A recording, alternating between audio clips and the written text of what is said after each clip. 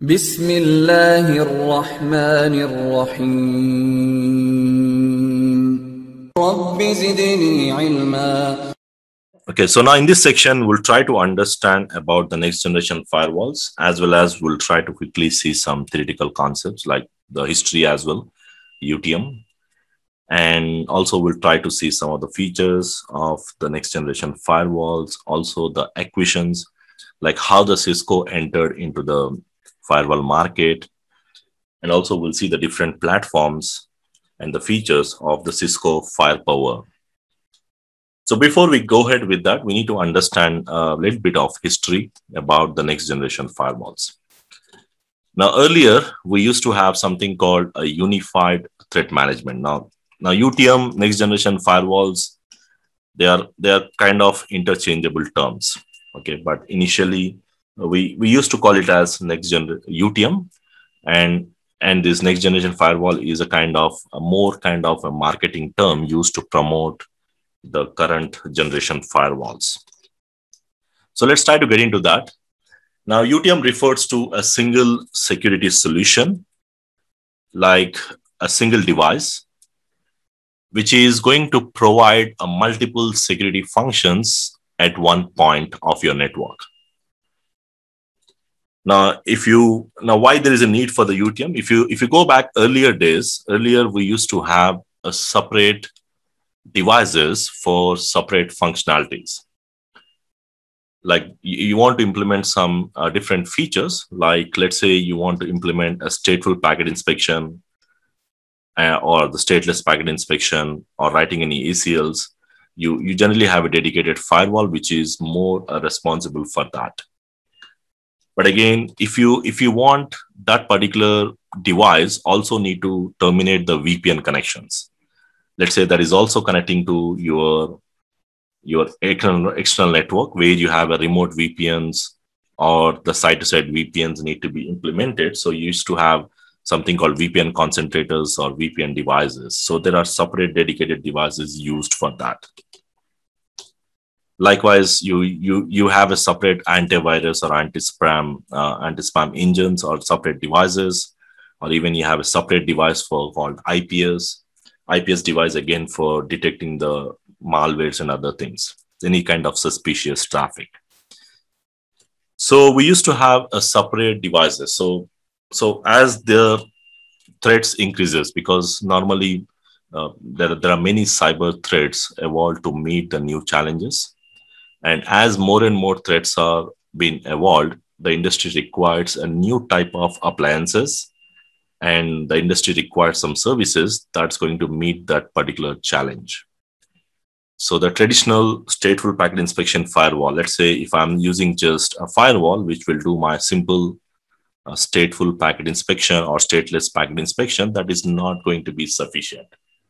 So that's not going to meet the scalability or the requirement of the growing business, as well as the different threats evolving in your network.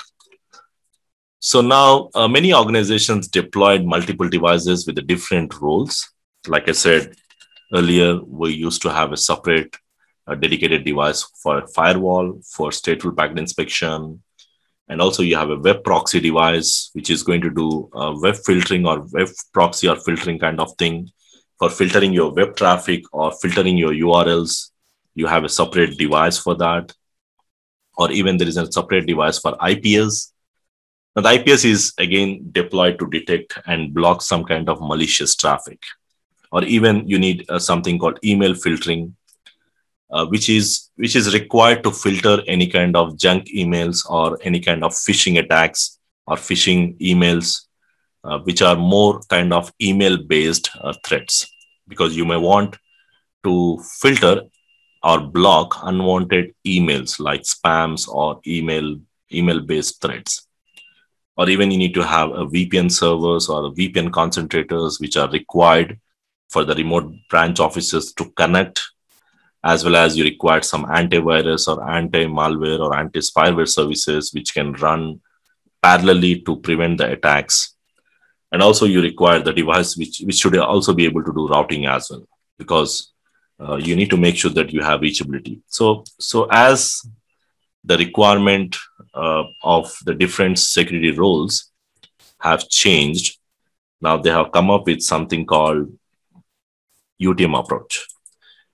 Now with UTM, this is a new approach. Now in the new approach, we just combine almost all the features, because the features will vary based on different vendors.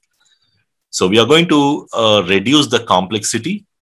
Instead of using a separate devices for each and every security service, we are going to use a unified approach where you combine all the features into one single hardware. So which is going to support multiple products, and the features will vary based on different vendors. So I'm not getting into vendor specific. This is kind of common concept we need to know when it comes with the firewalls, whether you are using any vendor. So now this new appliance usually include almost all the functions what you used to have on separate device. Now you can have this for the VPN. You can set up the VPN on this. Like most firewalls in today's network do support that. And also they do the firewalling job, like your stateful, stateless packet inspection. Even they support the IPS for intrusion detection and prevention. And even you can do some kind of data loss prevention kind of thing. Or even you can configure the NAT, you can configure the VPNs, you can configure the routing. Even in today's even the specific devices or the firewalls, they do support antivirus or anti-spam features as well. So these UTM devices, it's like they started gaining popularity since 2019, partly because of the all-in-one approach, which is going to simplify the installation, simplify the configuration, as well as simplify the maintenance. So it makes all the network administrators can manage or centrally manage all the security defenses from one single device. So if we talk about prominent UTM brands like Cisco, Fortinet, Sophos, Netgear, SonicWall, Checkpoint, they all generally we call them as UTMs, but in today's network, we call them as next-generation firewalls.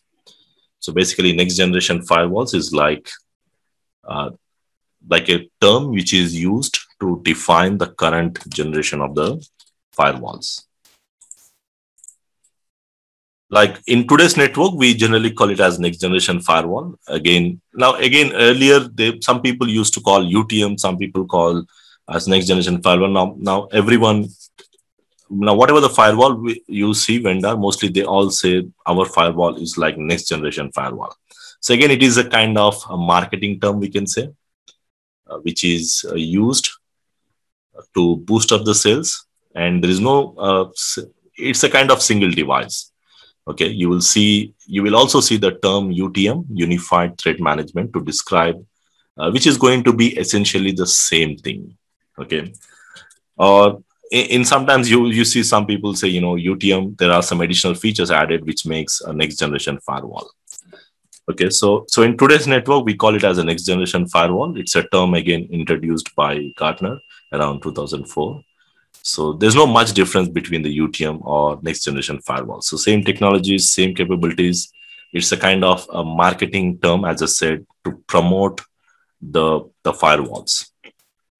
And again, the Cisco joined this market in 2013 with multiple acquisitions. So Cisco acquired multiple companies, multiple security organizations to provide the next generation firewall features. We'll talk about that in a separate section, separate class. Probably we'll also see what are the different acquisitions Cisco did to enter into the firewall market.